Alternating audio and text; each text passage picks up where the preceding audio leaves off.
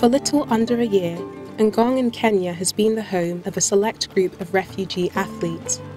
The group is made up of runners from war-torn regions of South Sudan, Ethiopia, the Congo, and Somalia.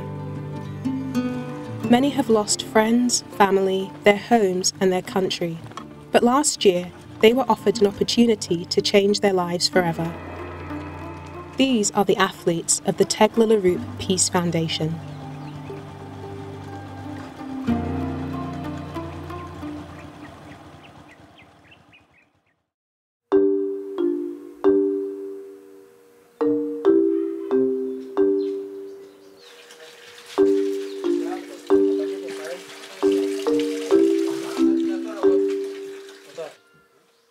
The Tegla Loroupe Refugee Athlete Training Centre was opened in 2015 by Kenyan marathon running legend Tegla Loroupe.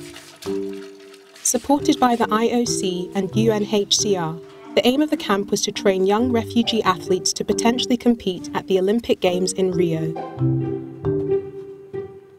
We thought that the refugees communities in Kenya have a lot of talent, and what they're lacking is a facility and opportunity to be able to achieve their goals.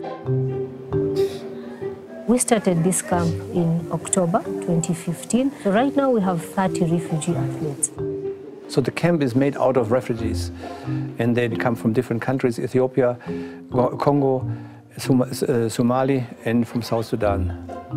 And these people are just here together to train for the Olympics. And the first, I say this is a unique situation, because it has never happened that a refugee team is representing the IOC.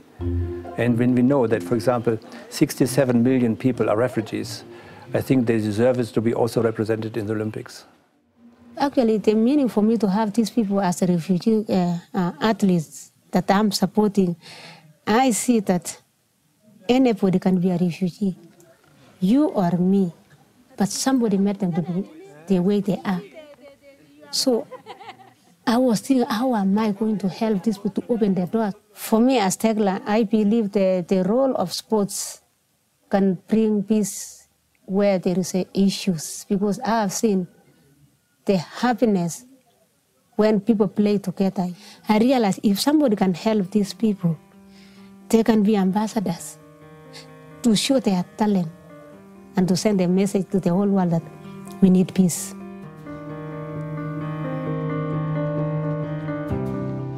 The athletes come from Kenya's two refugee camps, Dadaab and Kakuma, which are home to around 600,000 refugees. We were 3 people, 2 coaches. One of them went to Kakuma, first time on September, and I myself went to Dadaab to select some athletes. And then we organized a race, and then when we organized the race, like then we organized 10 kilometers, then 5 kilometers. When we put these people to run together, then we select the best one. From the trials, 30 promising runners from the refugee camps were selected to move to the training centre in Ngong and potentially change their lives forever. The first 2 months actually was for them to get used to the environment, for them to get used to the food, for them to get used to each other, and also getting used to like putting on training shoe, the right track. It also took a lot of time, because most of them preferred to run barefoot. When they were in a refugee camp, they were not running, because they have never seen this thing in their story.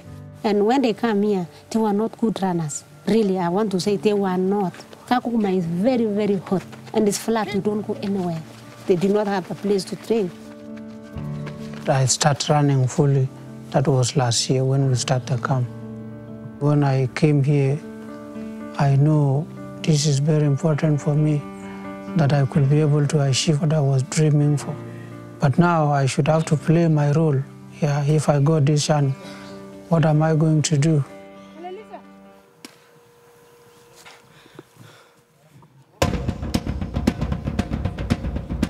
First, we had to teach the people everything. They were not used to gymnastics, they were not used to coordination, because they come from nowhere. We told them how to run. Even when they come to the field, we have 800 meters, 400 meters. They did not know what is 400, what is 800, what is 300. But we came and teach them. In fact, it was a challenge.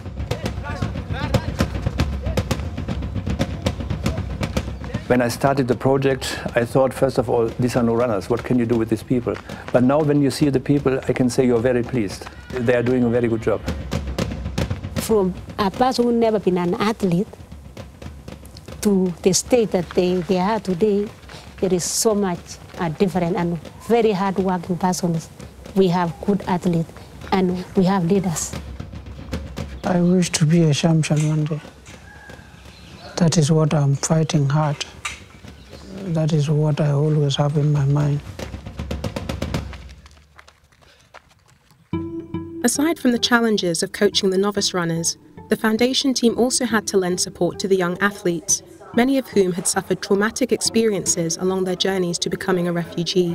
When we started, it was almost like a dream. We were not very sure how it's going to work because we're also looking at how these young people are affected. They're so much traumatized because of the experience that they've had. You know, I can say we had sometimes the situation that, for example, one guy cannot stay here because he had lost all his family except one brother who's 14 years old. And then he says, I cannot stay here. My brother is alone in the camp. I have to go back. So the guy left us after 3 months. But I can say there, for each of them, there's a sad story behind. But when they came here, don't forget that these people, some of them, they come from different tribes. We had to cancel them because they did not, they come like, you are my enemy. I know you are Dinka, you are whatever, you are Nuer. And these are the people we are fighting with. Even being able to work together, to eat together, to train together, it required a bit of engagement in terms of counseling, trauma healing sessions for them.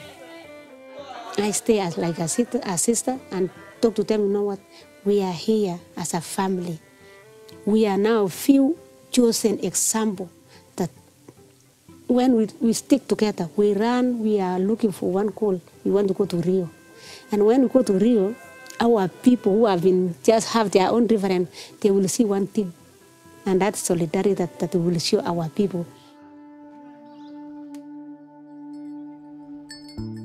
Not all of the athletes at the camp will make it to the Olympic Games in Rio. For those who are not selected, training continues in Ngong as they set their sights into the future. Those people who don't go to Rio, these people will have another future. So this means we are now aiming for these people to be maybe a part of the World Championship next year in London. So this means we have to give them also some other competition, like all African Games or other competition which can come, that they also can show we are able to run. So we focus training and try to improve the people. These are the great talent, these are the champions that they show back that even though we are refugees, but we are good athletes. From the beginning, many of us were not even knowing their talent. And as you see now, they have already realized their talent and they know how running could change their life. Today, I see runners. I see Rhodesia here. Keep them 1 year. You will have world records. I don't say anything. You will have world records out of these people. I have seen the discipline. I have seen their family. And we have already overcome the cover of refugees.